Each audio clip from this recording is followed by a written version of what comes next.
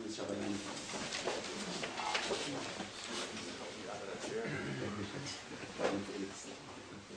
you very much. Not everyone gets introduced by the Chafetz Chaim, so I'm flattered. Thank you very much for the introduction. Thank you also, Rabbi Neuberger, and the boys, who were very inspiring for having me come tonight. Now, usually when I come here on my occasional visits to Atlanta, to make sure that my son isn't running the community into the ground.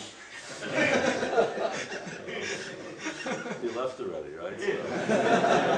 So,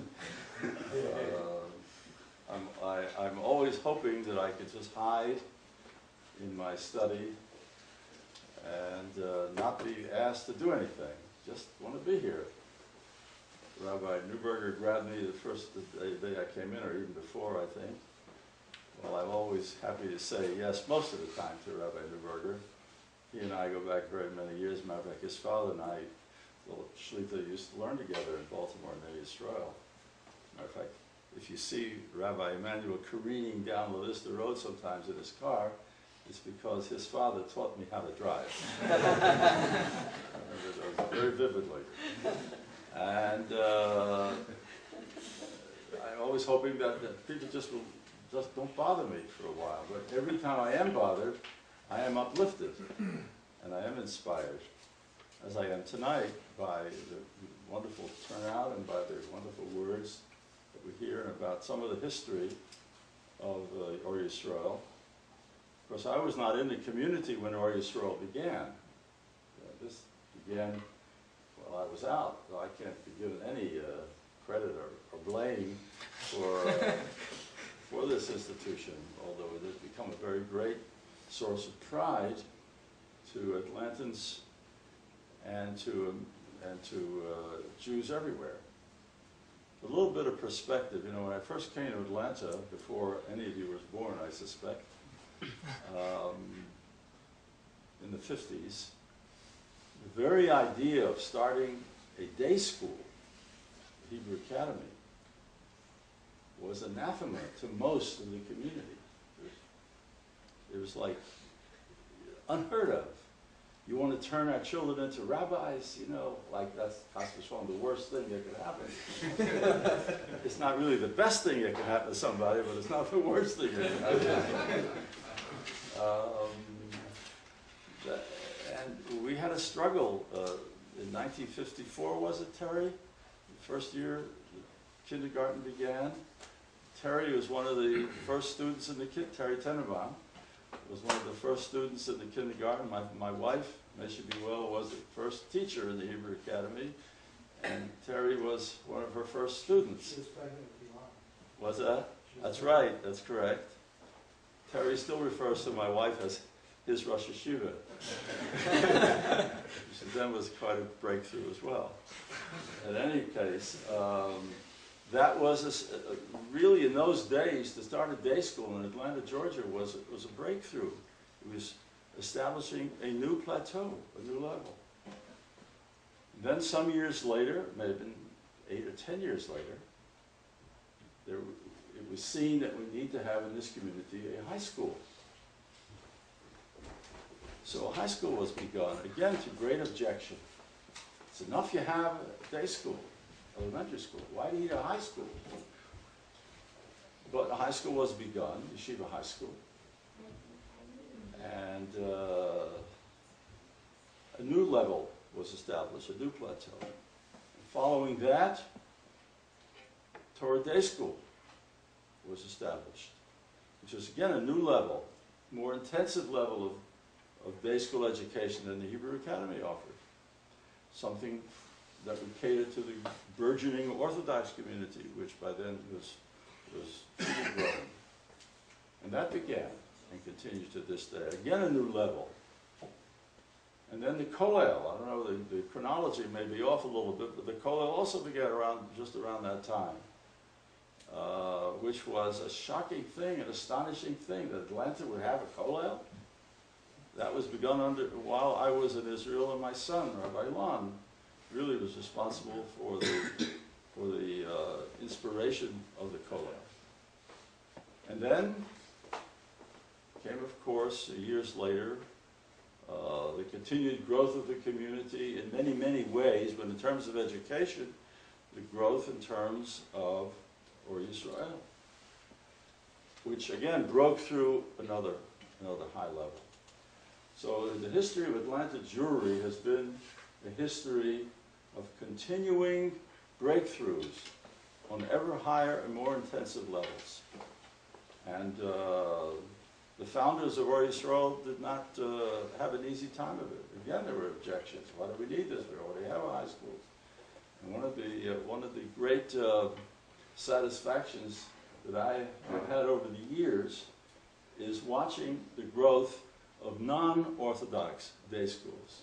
You may say, why is that satisfying? First of all, it's satisfying because even if the levels of learning are not very, very high in some of those schools, nevertheless, I find it much better that a child should go to a Jewish school of any sort rather than go to a public school where his future is not at all guaranteed. On the contrary, his negative future is guaranteed.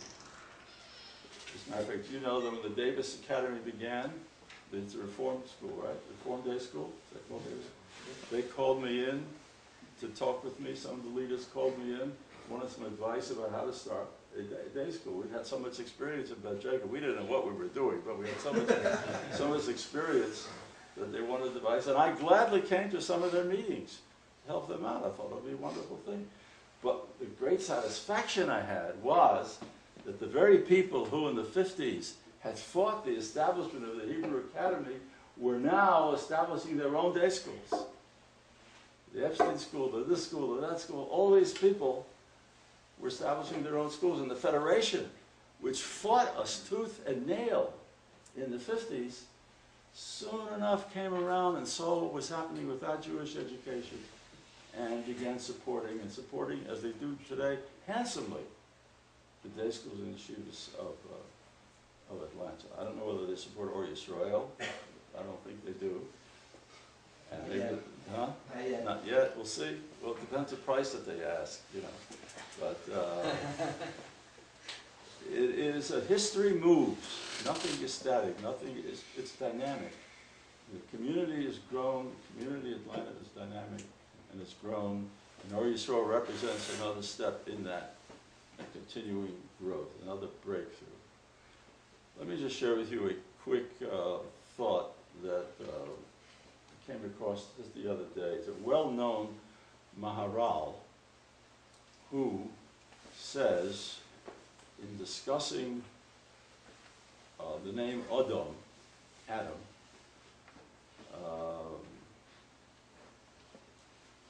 says that on every day of creation, except Monday, it says God saw that it was good, ki tov. Only in one place does the Torah say, Vayarakim v'horetz v'hoisa, he tov ma'od, very good. That's on Friday, after he creates Adam. Then it's tov ma'od, very good. That word ma'od, mem aleph daled, is a key word. It means very. It means something that isn't static, that becomes very. It changes either up or down, but it's very. It's not by itself standing still. Adam is the same words, same letters as ma'od. Aleph, daled, mem, mem, aleph, daled, it's the same words. Adam is the only creature of the days of creation which is not static. God creates a mountain, He creates an ocean, He creates animals, they stay the way they are. They don't change. He creates a rock, it stays as it are. Stone Mountain has been the same rock for thousands of years. They don't static, they're not dynamic, they don't grow, they don't move. Adam is the only thing that has the potential to grow, to move, either up or, God forbid, down. Adam is ma'od, is the only very creature of all the creatures of creation. So says the Maharal and others as well. That's why it says tov ma'od. The Ohr Yisrael also is a ma'od institution. It is a kind of institution that will help Atlanta become ma'od, to help Atlanta grow and develop and prosper and become something that it never was and never dreamed of being. So our bracha to you, the bracha of Klal Yisrael, is that Ohr Yisrael will continue to grow, as it has grown miraculously over the past number of years. It's 10 years now, or something approximately. May it have many, many more years of growth, and may these young men who represent the student body, may the entire student body grow and have nachas on one another. And I thank you all for bothering me to be here tonight, because it does inspire and lift me up. So I can come back to Eretz Yisrael and tell the people there, you know, the galut is not dying. They may not be happy to hear this, but the galut has got its own vitality, and it's growing and it's developing. And Yiddishkeit is strong wherever there is the cause of Torah learning. The key is intensive Torah learning. I've seen it all of my life in my dealing with people. When people are exposed to Torah, then the neshamas expand and blossom.